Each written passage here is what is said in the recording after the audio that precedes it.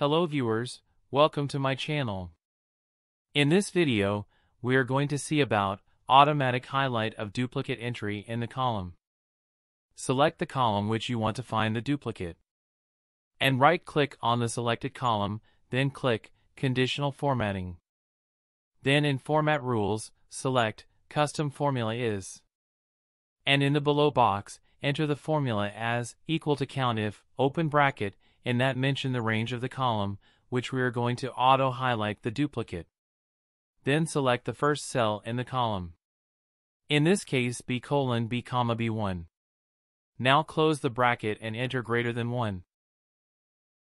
You can also change the color of the highlight in Formatting Style option.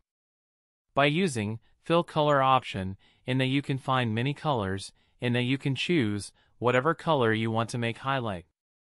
That's it, the formula is set. Now the B column will be automatically highlight for duplicate entry with red color.